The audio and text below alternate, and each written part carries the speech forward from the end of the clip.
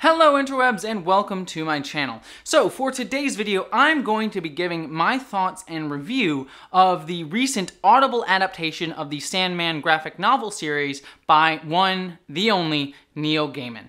For those of you who don't know, Sandman was a comic book series that ran for about 3 to 4 years and was written by Neil Gaiman way back in the late 80s, and honestly was one of the most critically acclaimed comic book runs of all time. Neil Gaiman, when he wrote it, absolutely knocked that series out of the park. It definitely was one of those comic book series kind of right up there with Watchmen and Alan Moore's Swamp Thing that really felt like it was elevating the medium of comics at the time, like really saying, like making a statement like comics are an art form, not just a sort of fun sort of thing for kids. And comics of all sorts are art forms, but it really sort of brought comic books, Sandman included in that, brought comic books into that conversation, that level of sort of cultural conversation and awareness that it really didn't totally have before this point. So for me, Sandman is absolutely one of my favorite graphic novels of all time. It definitely has some horror aspects, some sort of like gothic, Americana road trip, sort of checking out all of America vibes to it. It also it touches on so many other genres like African folklore, all these different things, even comedy definitely gets in there as well. It's an absolutely fantastic run of comics that you should 100% check out if you haven't read them. However, I'm talking about the Audible adaptation of these graphic novels, and I think that this project is one of the most unique projects I've ever seen done in audio drama. For those of you who don't know, I am a huge audio drama fan. I adore audio dramas. I don't talk about them all that much here on my channel just because they probably won't get as much sort of play and help with the algorithm if I talk about them, but I really couldn't miss talking about this one because it really was truly a standout project in my mind. First and foremost, how this project is done is unlike a lot of audio dramas, which is kind of adapting the thing for the medium, so it really kind of changes the structure of the story or like massages things. That's just the nature of adaptation. For this actual Audible adaptation, each episode, and they're done like kind of episodes, is actually taking one issue of the comic and adapting that exact issue, almost right down to the very same dialogue being used. And actually, Neil Gaiman talked about how he found his old scripts that he used to give to the artists to write and draw the comics back when he was writing Sandman initially. He found those old scripts, and they used some of those lines from the script and actually creating the narration and descriptions for this audio drama. So really, it is as close to a one-to-one parallel between audio drama and graphic novel that you could ever do, and that's a truly unique project. And what I really love about it, it's something that Neil Gaiman talked about in a recent interview with Collider, is that what he was trying to do with this drama was two things. One, make it accessible for people whose brains don't really work for graphic novels, maybe didn't give graphic novels a chance, or felt kind of overwhelmed by where to start with a graphic novel, so this would sort of give them a good in-place to them, or maybe just reach a new modern audience with the series. And then also, too, he wanted to not change anything, not update it. Like, there are things, because this was written in the 80s, there are things that are in the graphic novel that are what we would call today problematic. Nothing like so egregious. I think Neil Gaiman has always been a very well-understanding and up-to-date and sort of progressive writer. I mean, he is still to this day standing up for trans rights, one of the fantasy writers that really came out in defense of trans rights after a certain other fantasy author, who shall remain nameless, let's just say, didn't do that, decided to go maybe the opposite direction. But anyways, Neil Gaiman has always been very, very thoughtful in his writing and how he presents things. But again, it was 20, 30 years ago, I guess, at this point. And so there are some things in this graphic novel that don't always hold up, that aren't as, it might make someone balk a little bit if they were reading it today. And he didn't really change that for this adaptation, and he acknowledges that when he talks about it. It's like, this is supposed to be a one-to-one adaptation of it, and I didn't want to change it. I didn't want to say, oh, here's the problems with it, let's just fix it up. Because he is doing that with the Netflix adaptation of Sandman, because there's going to be a Netflix series based on Sandman. And that's where he's going to do a lot of his changes. But for this graphic novel, it's sort of like preserving it and sort of trying to give the graphic novels to a brand new audience, or an audience that maybe wants to dive back into it like me. And I think that that's actually a really admirable and really just very the fact that he is conscious of these problems and is directly talking about them and is, you know, wanting to put them front and center and say there are flaws with this still admittedly brilliant work, I think that I absolutely applaud any writer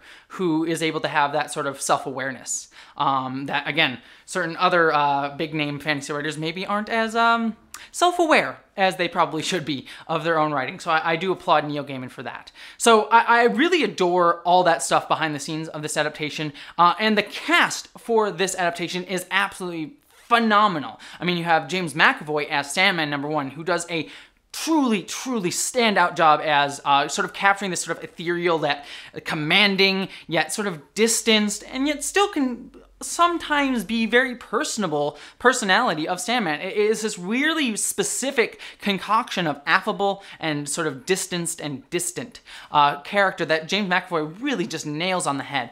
And other actors too, like we also have, I'm blanking off the top, we have Michael Sheen as Lucifer, who pops up in this as well. We have, I'm blanking on his name, but the guy who plays Gollum from the Lord of the Rings movies. Oh my gosh, I'm hating people in the comments are going to hate on me for forgetting his name, because I absolutely adore him, but for some reason I can't remember the actor's name who played Gollum in Lord of the Rings, King Kong. He was in the Planet of the Apes movies. It's not coming to me. He's a great actor, and he plays a role in this comic series. There's so many other big names in this this Audible drama, and they all are just perfectly done, and I just can't speak more highly of the cast in this audio drama. I also think the sound effects, the sort of music that they use for this comic book series is all perfect. It's sort of, I've been listening to this audio drama like right before bed, and it sort of gets me in this sort of like very horror, kind of creepy, yet still kind of feeling the magic and wonder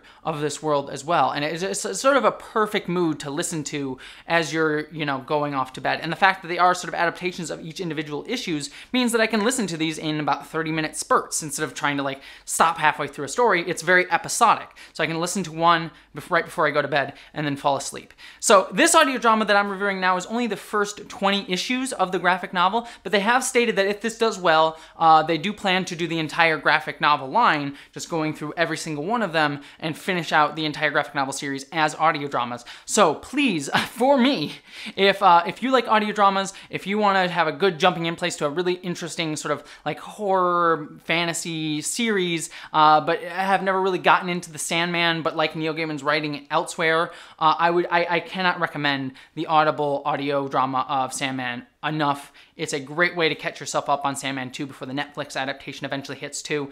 And please support it so that we can maybe get the entire line of graphic novels as audio dramas. It would just be, it would make me very happy. So absolutely adore it. Gets my highest recommendation for review, and I say you should definitely go out and listen to it. But what are your thoughts? Do you like the Sandman series? Did you like the Audible drama? If you've listened to it, let me know that down in the comments below. Don't forget to subscribe to this channel for more weird, off-the-cuff reviews like this one of Star Trek audio dramas, a bunch of geek culture, stuff like that. That's all right here on this channel. I also do 2 podcasts, one called Star Trek Behind the Lines, and another called What the Frell. You can check those out.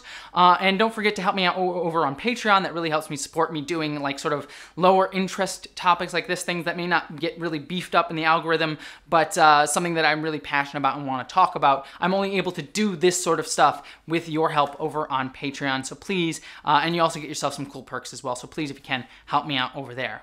But regardless of all that stuff, whether you subscribe, help me out on Patreon, listen to the podcast, comment, all that stuff, don't worry about it. Even if you don't, I hope that you, as always, live long and prosper.